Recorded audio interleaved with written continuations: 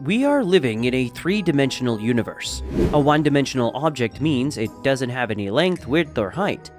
The best example of a one-dimensional object is a singularity point, which has no measurable size or volume. Two-dimensional objects have length and width. Three-dimensional objects have length, width, and height. Three-dimensional objects can be seen in our everyday life, such as balls, humans, buildings, and, well, everything. But the concept of space-time tells us that the universe has four dimensions. Four-dimensional universe is the mathematical extension of our three-dimensional universe. With the dimension of time, our three-dimensional universe becomes four-dimensional. The concept of Einstein's space-time explains how time and the universe work. For now, it's the only best possible way to understand time. The speed of light is the leading actor in the relativity drama written by Einstein. Without the speed of light, relativity theory is nothing. So first, we start with a light bubble. Just switch on a light somewhere in three-dimensional space. The light will travel at a speed of light in all directions and create a bulb structure. And it will extend 300,000 kilometers per second.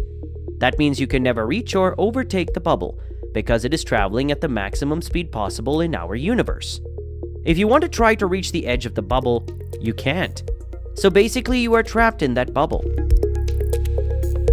Now we take a three-dimensional object, a cube, and if we want to reduce it into two-dimensional, we need to kick out its height.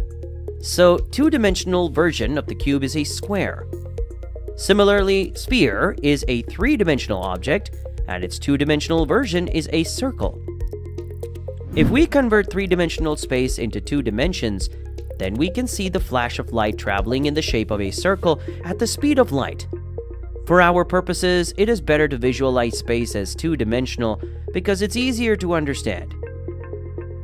If our light circle is to expand, it requires something important, which is time. Of course, without time, it can't expand.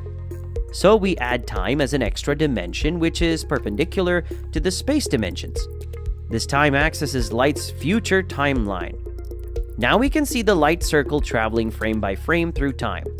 This is called a future light cone, and nothing can escape from the light cone. If something wants to escape from the light cone, it would have to exceed the speed of light, which is impossible. With every tick of time, this cone expands at the speed of light. The cone's maximum angle is always at 45 degrees with respect to time, because given any amount of time, it will always travel a certain distance. This means that in 1 second it will travel 300,000 kilometers, and in 1 year it will travel 1 light year, or 9.5 trillion kilometers through space. Before moving on to the next step, we need to understand some basic coordinate systems. Assume you are stationary. We will draw a basic two-dimensional space diagram with the x-y axis. Your point is located at x is equal to 5 and y is equal to 4. So you are at the coordinates of 5, 4 in space. However, this coordinate is not a fixed one. It varies from perspective.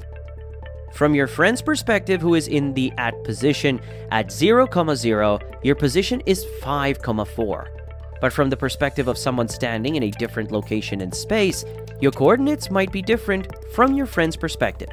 So your friend and some others get different coordinates of your position, even though you are not moving. Your position is the same for you, but not the same for all observers. This is called relativity, and position is relative. Now imagine person A, person B, and person C standing still. Consider the axes in kilometers. Here we will see positions from person A perspective. So person A is at the coordinates of 0, 0, person B standing at coordinates 2, 0, and person 3 standing at coordinates 12, 0. From here, we can clearly see the distance between persons B and C is 10 kilometers. But if person A moves through space, his position will change. He can move or rotate his space grids, and so he will get different coordinate values of person B and C. However, the distance between B and C remains the same.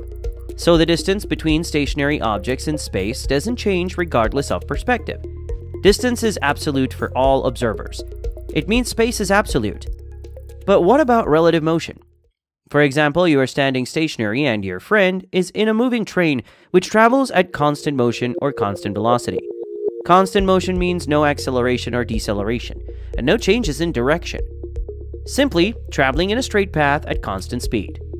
From your perspective, you are stationary and your friend moves away 100 kilometers per hour from you. But from your friend's perspective, he is at rest, and you are moving away from him at 100 kilometers per hour. This happens because when an object is in constant motion, it doesn't feel any motion. If train windows are closed, he can't really feel whether he is in motion or not. This is called relative motion. All laws of physics are valid for both of you, because both of you have your own frame of reference, and everything in the universe has its own frame of reference. Now we add extra dimension time into our diagram. If we add time into the space diagram, we will get a space-time diagram. Previous relative motion example can be easily explained by this space-time diagram. Here our space-time diagram consists of a space axis and a time axis. A stationary object in space is not moving through space, but is moving through time. This means that object is still in one location in space, but in various locations in time. If that object starts to move at a constant speed, the graph for that object will deflect from the original time axis.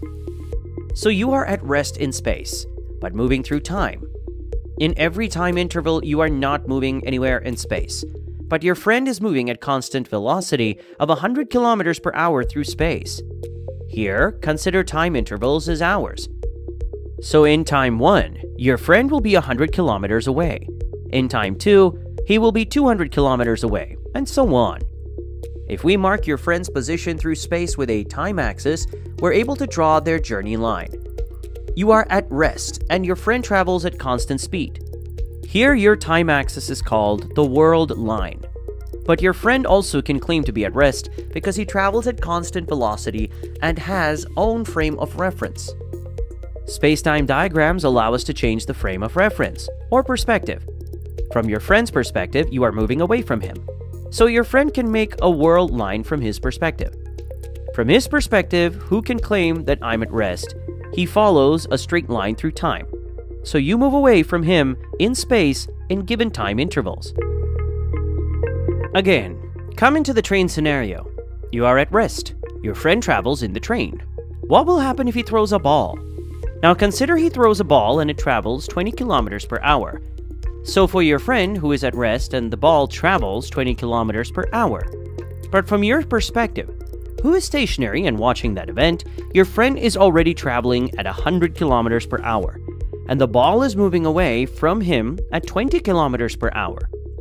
So, you can calculate the ball speed at 120 kilometers per hour. Both of you get different answers of the ball speed. But both are right because speed is relative. Speed of an object will differ by frame of reference.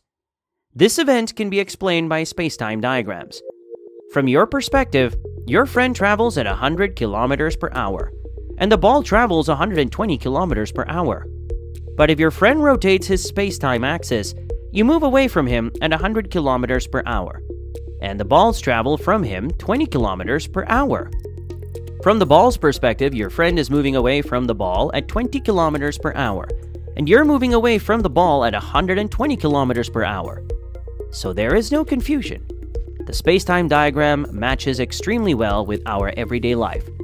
Everyone has their own frame of reference and can rotate the space-time axis according to their perspective. You and your friend have the same time, even moving through space. From this scene, we can clearly see space and time are absolute and non-changeable. But one special feature of the universe tells us all are wrong. That is the speed of light. Light travels at the speed of 300,000 kilometers per second and is constant. The real problem is not about the speed of light, but the constant nature of the light. Speed of light is constant and is the same for all observers. It doesn't care whether the observer is stationary or in motion. We already know that speed is relative, but this doesn't apply when it comes to the speed of light. For example, you are traveling in a car at 100 kilometers per hour, and your friend is driving a car towards you at 100 kilometers per hour. Both of you would measure each other's car speed at 200 kilometers per hour. Because your car speed is 100 kilometers per hour, and your friend's car speed is also 100 kilometers per hour. both driving towards each other. If an observer is standing by and not moving, they would measure the speed of each of your cars as 100 kilometers per hour. As we have already seen, speed is relative, and it gives different speeds for different observers according to their motion. But think about the constant nature of the light. You are moving 30,000 kilometers per second towards the light beam. Here, light travels at 300,000 kilometers per second, and you travel 30,000 kilometers per second. The constant nature of the speed of light means you wouldn't measure the speed of light as 330,000 kilometers per second, but it would remain the same, 300,000 kilometers per second. Given all we know about relative motion, how can light speed be the same for all observers, even though they are in motion? If you are able to travel at light speed, you would travel along a light beam. You and the light beam travel at the same speed, so the light beam would freeze from your point of view, because you and the light beam travel at the same speed. Is it possible? Einstein thought along these lines and came to realize it's totally wrong. He believed that Maxwell's equations were absolutely right, and that those equations beautifully formulated that light is nothing but electromagnetic waves.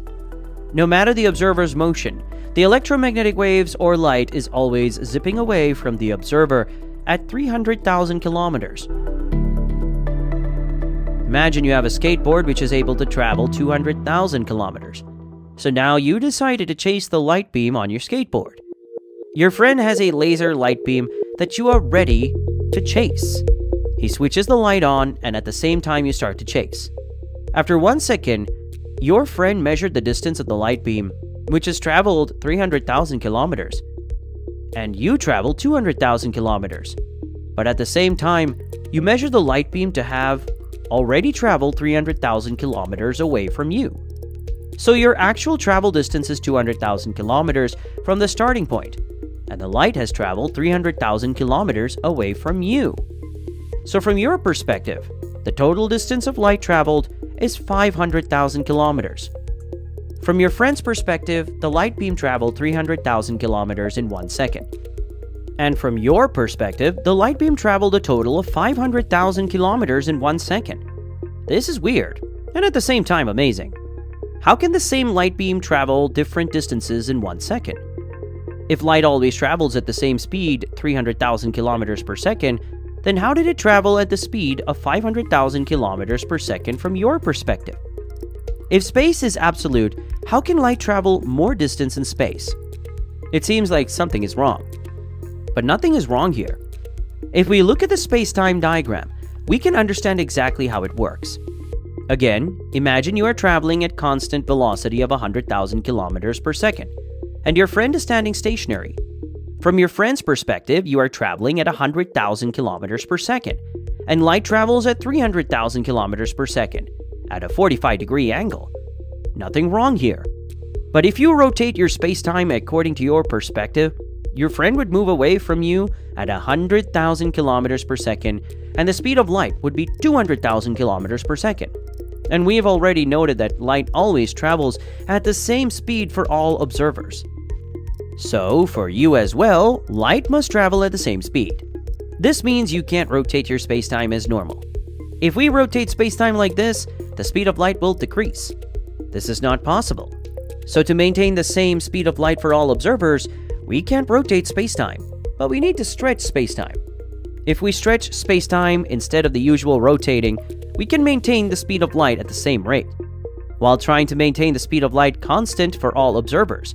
Not only space, but also time stretches or contracts. From this, we can clearly see that space and time are not the same for all. This sliding and stretching is called a Lorentz transformation. So space and time are not absolute, but relative. So your whirl line ticks slowly compared to a stationary observer because you are in motion. That means time slows down when an object is in motion. This phenomenon can't be felt in our everyday life, because our movements are very, very slow compared to the speed of light. But tremendous changes occur when we travel near the speed of light. Everything in our universe is relative except the speed of light.